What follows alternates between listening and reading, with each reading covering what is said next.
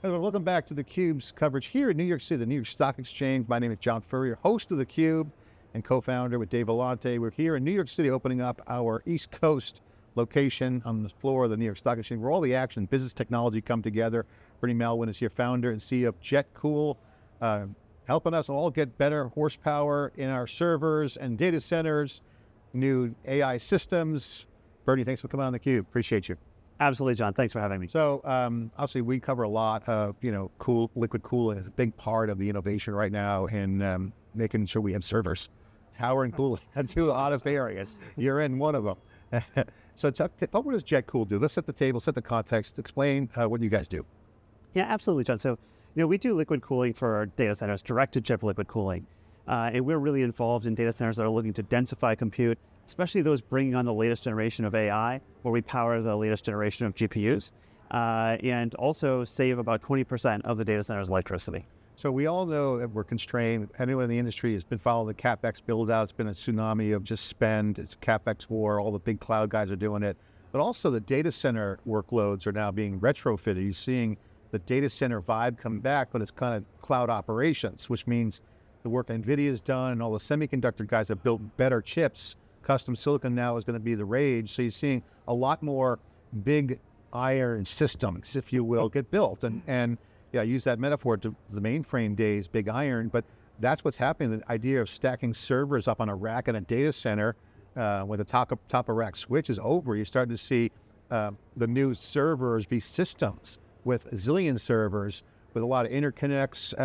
Again, this is the new architecture for Gen AI. It's not just GPUs.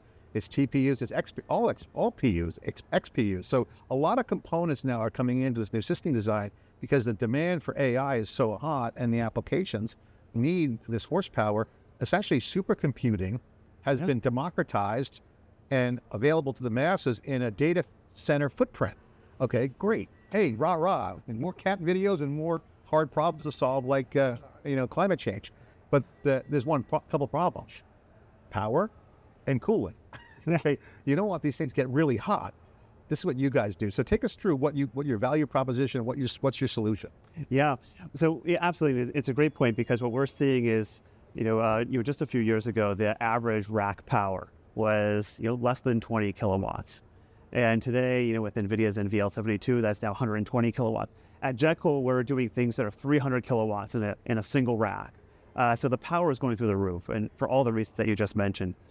What we do at JETCOOL is we bring a specialized liquid cooling, where our solutions attach onto the CPU or the GPU device, and we bring an array of fluid jets, and those jets are targeting the hotspots on the individual silicon. So thinking about all the XPUs that you mentioned, John, we have solutions that target the hotspots on each of those individually, whether you're working with Intel or AMD or NVIDIA or some other solution. And by really focusing on the hotspots of that silicon, we can do a better job of cooling that. I'd actually a little prop here. Yeah, absolutely. Demo? Yes, this is a demo. This is actually a solution for the camera. For the H100 product. This is one of our cooling modules for NVIDIA H100. And inside of this is really something that we call the jet plate. That's this guy here. So this whiz bang is creating those arrays of little tiny fluid jets. There's 700 little fluid jets that are targeting the hotspots on the processor. So us old school guys and gals who build their PCs know what a heat sink is. Remember the old days you keep that? That's right, yeah. It feels like it's a similar kind of configuration, but not really. Or is it kind of the same footprint, but you're using your tech with the jet packs? Exactly right. So, from the outside, think of it as exactly that. So it's the same kinds of things that people are familiar with, but inside it's really different. Because inside, instead of channels, we have these arrays of tiny jets.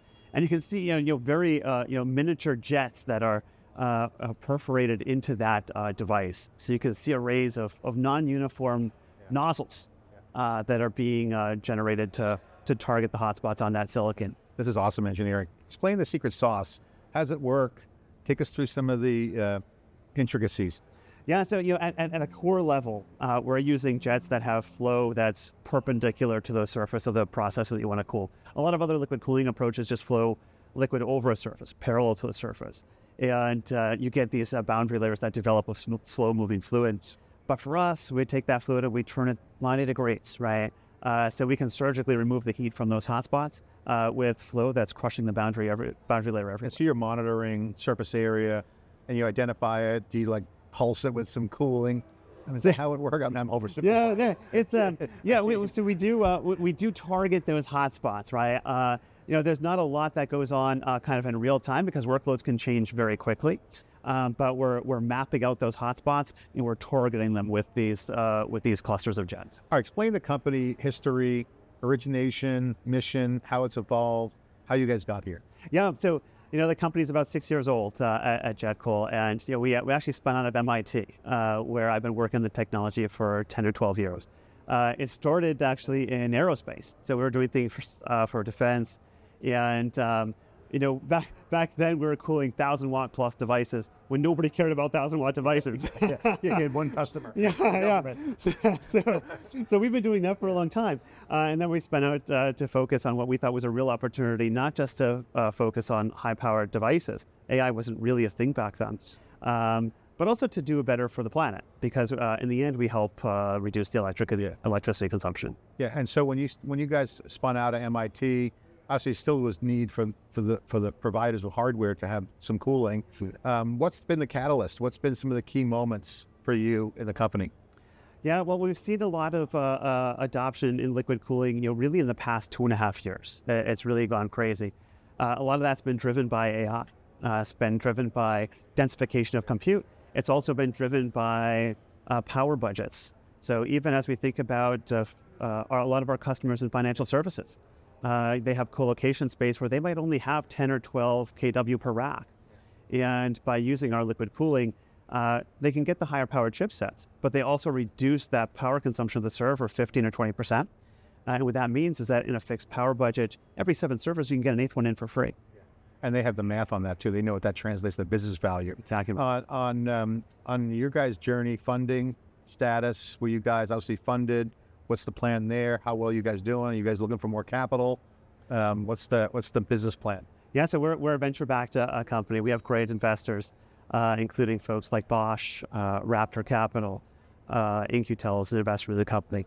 So we have a great backing that allows us to do some really great things in this space in advanced electronics. What's some of the engineering guys you guys have? Are you looking for data people, physical engineering? What's some of the engineering disciplines that you guys tend to look for in your team? So we have very specialized technology. So we're always looking for great engineering talent, especially mechanical engineering, aerospace engineering, some electrical engineering. Those are the key areas for us as we build out some very advanced fluid dynamics to cool these. And who's your customers now? It's the manufacturers? Who's your target customers? Yeah, so we span all the way from end users in the financial services industry, for example, to OEMs. We have a great partnership with Dell, all the way up to the chip makers. And of course, we work with chip makers collaboratively because we have to for mapping out hotspots too. Talk about the Dell relationship. How's that going? We have a great partnership with Dell. So with Dell, we're able to combine our liquid cooling solutions with some custom software that they develop to really optimize the efficiency of their servers. And we've had great success with that partnership and their customers reducing power consumption. Dell's done a good job on the AI. They see the future. Absolutely. Michael Dell has pivoted successfully in every inflection point. When the web came along, they were doing mail order, then it goes direct online. I'm expecting the AI PC and these new servers to be very configurable. But I think having that power envelope, to me, that's a big advantage right now. Where's the puck going? If you, to use the analogy, skate to where the puck is going by Wayne Gretzky. For you, as you look at your business and you're navigating the landscape, what's your 20-mile stare out in the landscape? Where you want to be? Well, we love to follow the model of the great one, Wayne Gretzky. So, I think as we look at the densification of compute, right, we see just the need to conserve power and get that same densification of compute out. You look at Google's talking about gigawatt scale data centers, right? That's the power consumption of the city of San Francisco. So, all of a sudden, if you can cool those and save 20% of the electricity, you could power a nearby city with the savings that you could have for some of these data centers. So we see an increased efforts on reducing the power consumption because of the stress on power budgets. One of the things I want to get your thoughts on is something I've been riffing on, and I want to riff with you if you don't mind. Obviously the NVIDIAs of the world, clearly the data centers target customer for you guys, and that's where the action is right now.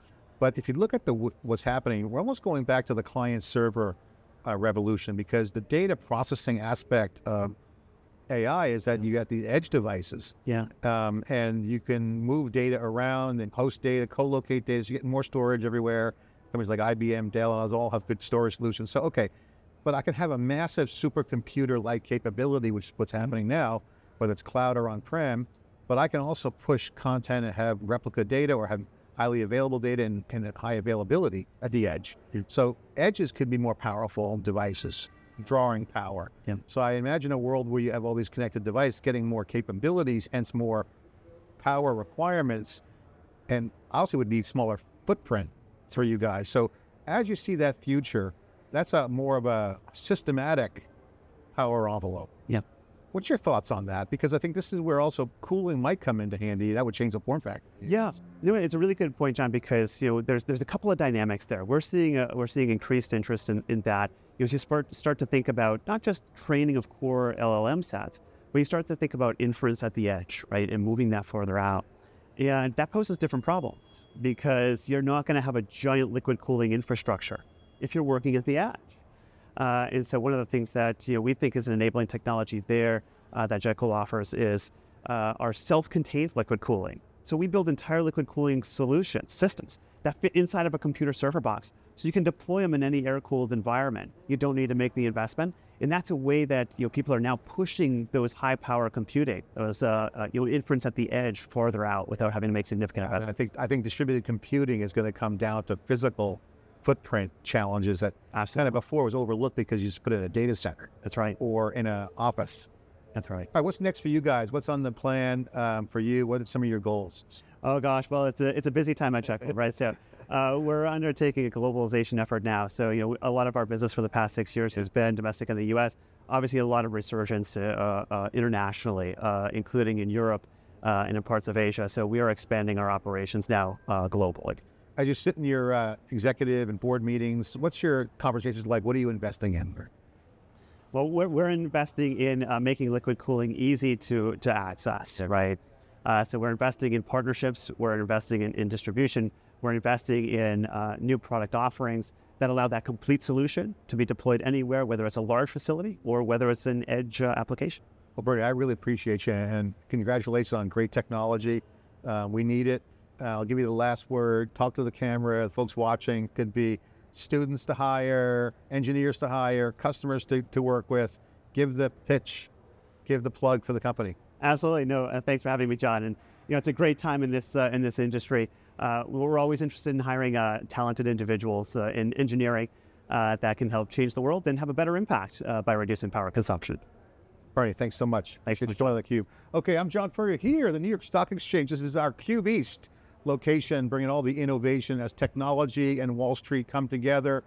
This is where the action is here on the East Coast. Thanks for watching.